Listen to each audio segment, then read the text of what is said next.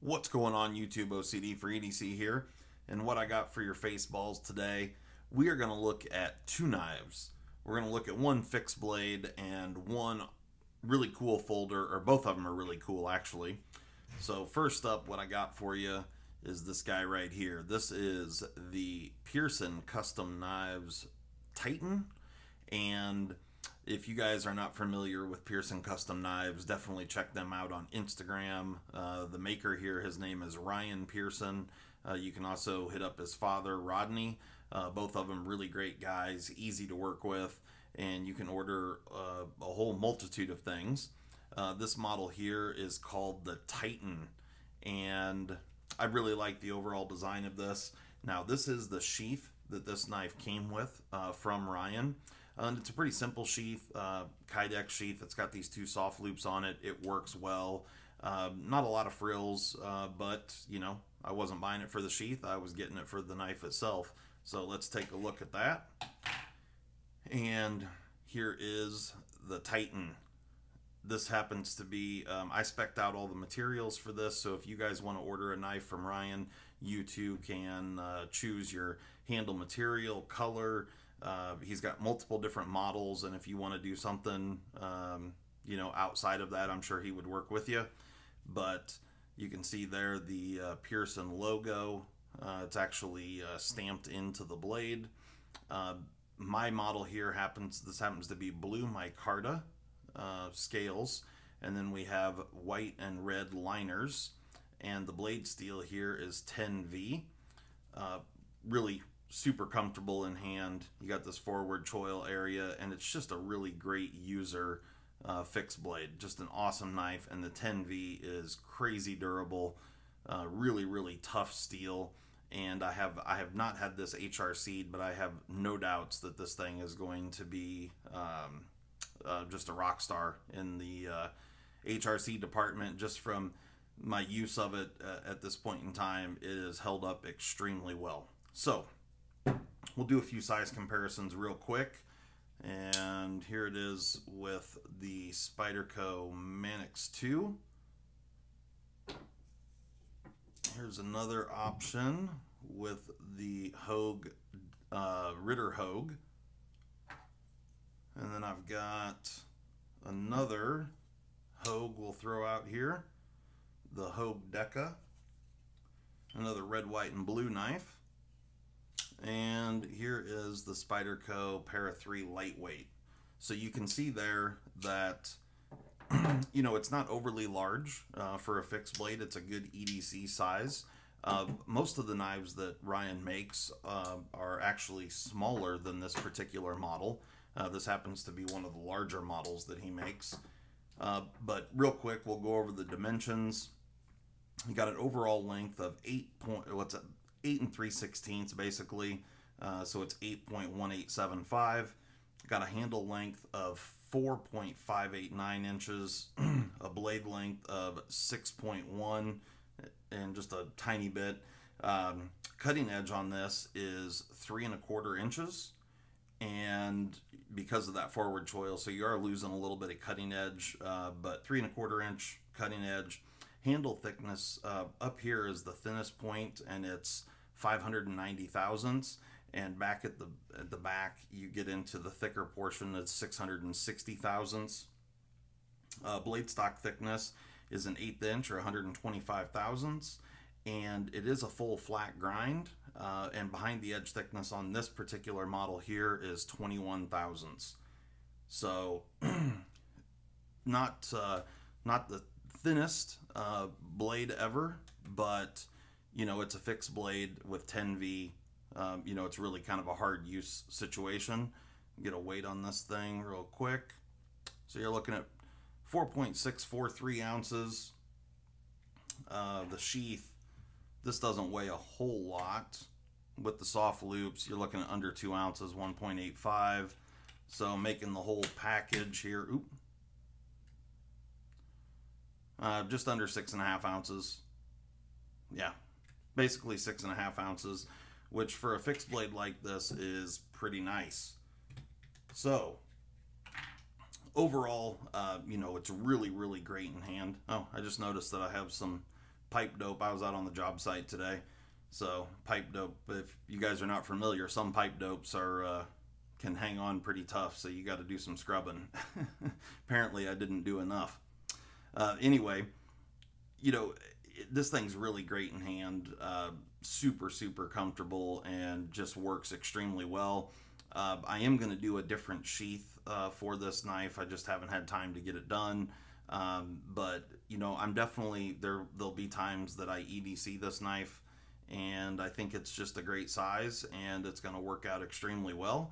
And with the 10V blade steel, if you guys aren't familiar with 10V, the reason it's called 10V, you're looking at 10% vanadium, and it just, yeah, extremely tough, really durable steel. So I look forward to using this a lot more in the future. Like I said, hit up Ryan or Randy on Instagram, Pearson Custom Knives, and they can hook you up with something like this, or they make, like I said, make several other knives. I know Ryan works with Nitro V a lot, so that's another steel that he really enjoys working with, and you know, make some really sweet knives in that steel. All right, so let's move on to the next knife here. I'll leave the Pearson sit there for a bit. Next one up is the Tepe design Kilij. This is a fantastic knife. I was really looking forward to getting my hands on this. I had it on order for quite a while, had to pre-order it. It's a gorgeous knife, and for the most part, across the board, I really love everything that Sean Hassan from Tepe designs. He's just got some amazing designs out there. He does a lot of Tucson knives. The 204 Bronc is an awesome knife. The 177 Maverick, the 136 Shockwave, drawing a blank on some others, but yeah, he's just done some amazing work and some really beautiful knives. The Hornet and the Hornet 2.0. The Hornet 2.0 is one of my all-time favorites, and the Kilij is right up there. I mean, the build quality on this thing is phenomenal, and it's gorgeous to look at. The Damascus blade on this is really cool. I really love the marble carbon fiber inlay on here, and just overall, when you get a hold of this knife, I mean, it is extremely solid. Personally, I could have done with the blade being a little thinner, blade stock, and being ground a little thinner, but you know, this thing is kind of a beast for no bigger than it is. I mean, it is just super solid. I mean, it feels like a fixed blade, and yeah, it's a well-built piece for sure. So let's get into a few size comparisons. We'll throw it up against the Pearson real quick, so you can see they're pretty close in overall length. Let's get the Pearson out of the way. There it is with the Spyderco Mannix and the Hogue Ritter. Here it is with the Hogue Deca and the Spyderco Para 3 Lightweight. So you can see there, you know, pretty good EDC size knife, at least for me anyway. I know some people like smaller stuff and some people like larger stuff. This is a pretty good in the middle knife, and you know, the visual interest of it is really good. Dimensions on the Kilij, overall length is 7.9 inches. You've got a handle length of 4.6 and a blade length of 3.3 inches. You got a handle thickness of 592 thousandths at its thickest point. It is a little bit thinner out on the ends, but right in the middle, it's 592 thousandths. Blade stock thickness is 160 thousandths, and this one is kind of a saber grind. It's not a full flat ground blade, but this one here comes down to about 24 thousandths behind the edge. So, you know, as far as behind the edge geometry, you're looking pretty comparable to Spyderco stuff. Weight on the Kilij. So for 3.3 inches of blade, it's a little on the heavy side, You know, basically just under 4.6 ounces, 4.598. But it feels adequate. The thing has such a feeling of, it just feels so solid. I mean, the minute that you flip this knife, you just know that it's rock solid. A little bit of weight behind that blade for sure, and yeah, I mean, it feels adequate for what it is. And on this knife, you're, you know, full titanium frame lock. Tepe does some of the best clips in the game as far as milled titanium clips go. This one here has the ceramic ball in it, and the balls actually move. They actually rotate, which is pretty cool. Same thing on the Hornet 2.0. And this knife was manufactured by He Knife and Tool. So not we, but He, H-E, Knife and Tool in China.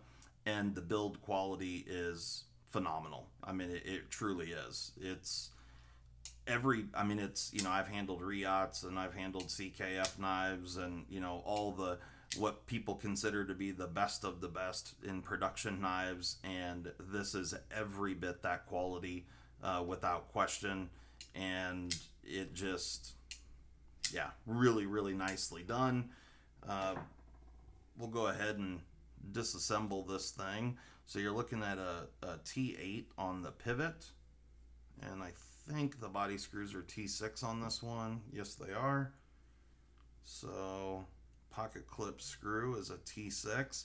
Now, I've been carrying this knife for the last few days and been carrying it on a job site, which some of my coworkers or guys that I work with saw it and were blown away when they saw the blade and stuff. They, you know, they're not knife guys, so when they saw the Damascus and how fancy this thing was, they were shocked.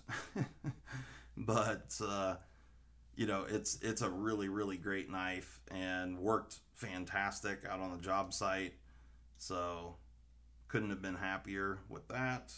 Let me see if I can push this pivot through. Look, there we go. This is pretty tight in the back. There's a alignment pin there, or the pocket clip is, yeah.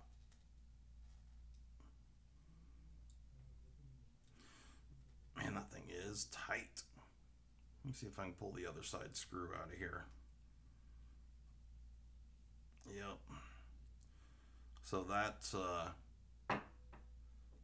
dowel that's running across the back, that thing is really, there we go. Okay. So, you know, you can see here, that's one of the reasons that we don't, that it's not lighter than what it is. You've got not a lot of weight relieving, some on the lock side, but on the show side, no weight relieving on the inside. You do have the inlay on the face of it, so you know they have machined out large pockets in here for this inlay to sit in there. The inlay seems like it's glued in, so I'm not going to really mess with that. But, you know, I mean, they could have come in here and milled out, you know, in this area on the backside if they were really wanting to get down and dirty on weight relieving. But it's still, like I said, it doesn't feel abnormal. You know, you don't grab a hold of it and go, oh my Lord, that thing's heavy. It feels like what you would expect when you see it in hand, or get it in hand. I really like the blue accents, the pocket clip, and I think I'm just going to leave the clip because it's really on there. But the pocket clip and the backspacer, the blue color is a really good blue. It's a dark blue, and I like it. I like the little bits of color on there, and all the way around, it's just a really great knife. You got ceramic bearings and nylon cages. And you can see here that the Damascus is gorgeous. The etching on it is fantastic. It's polished. Just a really, really nice looking blade. I'm not sure the composition of this Damascus. You can see the Tepe logo right there. But so far, I've actually used this thing quite a bit. Not super hard. You know, I've just been opening packages and stuff and doing different things. So I haven't abused it by any means, but I have used it quite a bit, really. And it seems to be holding up really well. So, like I said, I'm not 100% sure what the composition of the Damascus is, but so far so good. It's been holding up well. So we'll start reassembling here. Now this is gonna be a little bit different reassembly since I don't have the pin out and it's on the top, but it'll work out just fine. I always like to build them from the show side up if possible. It just makes it a lot nicer to stack everything up and not have to fight the tension of the lock bar. I'm just going to put a little bit of lube just on one side. There was already a little bit in there, and I am going to put a little lube on the detent though.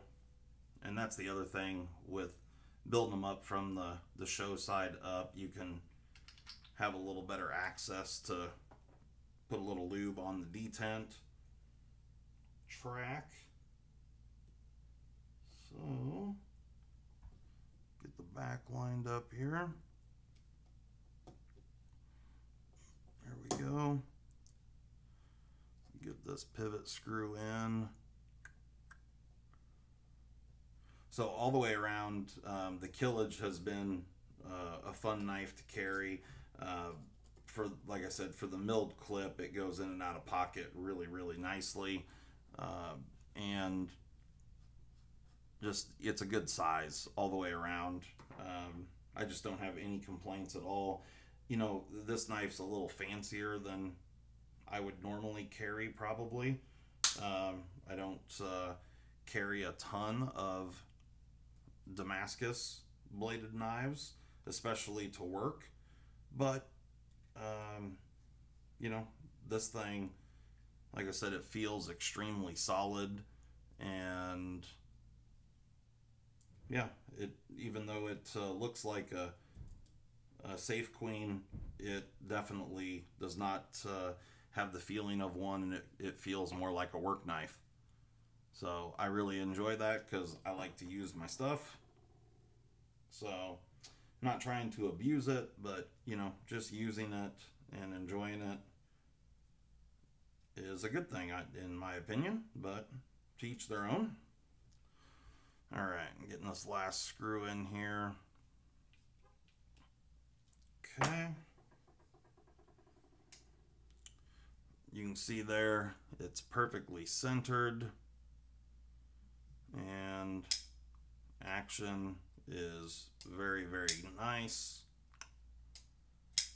The thing, you know, because it's got some weight behind that blade, it drops very easily, even though it's pretty new. I mean, I've only carried this a couple of days, so doesn't have a ton of use on it, but I think I will probably use this on the job site more.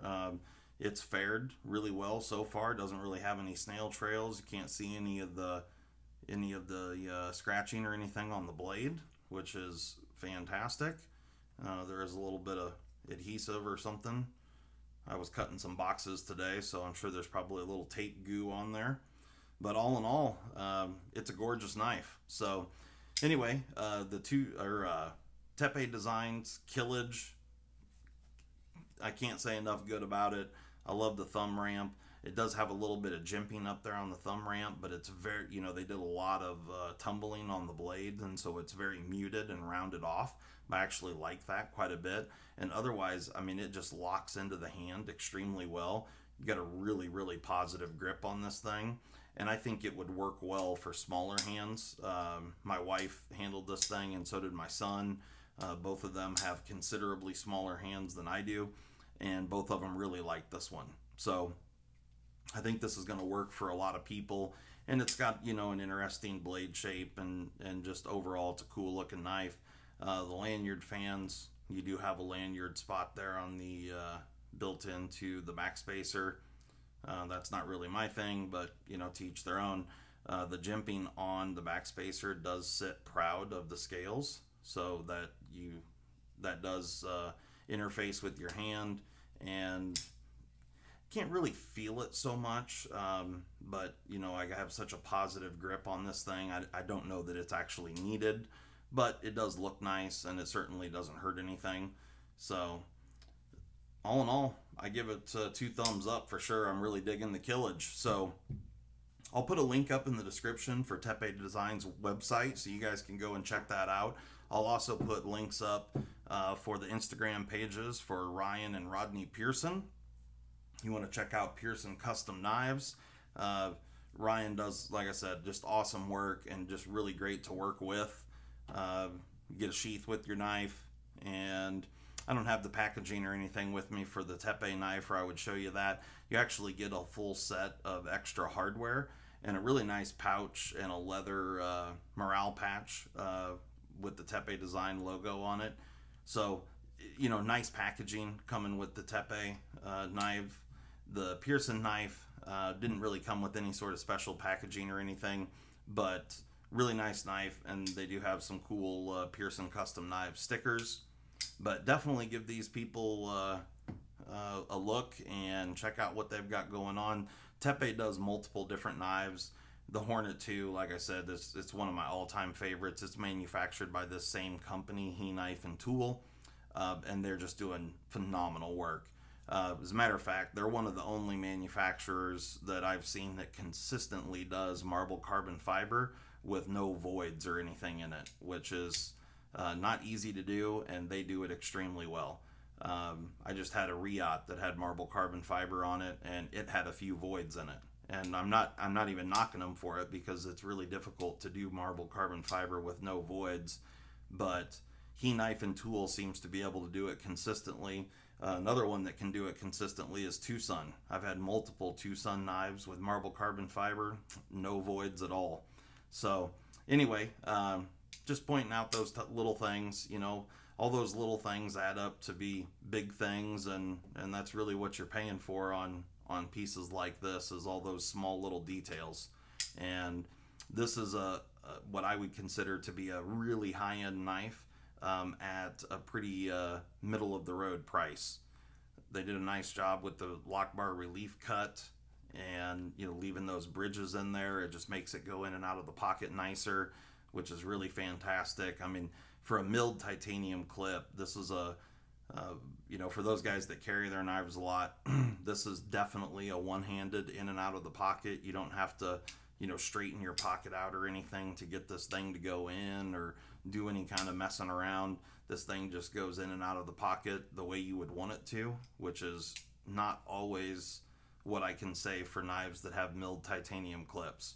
So Sean, you did a great job on the pocket clip. It works perfectly, and yeah, really enjoying it. So anyway, hope you guys enjoyed that. Check these guys out. They're doing awesome work, and I will catch you next time. Have a good one.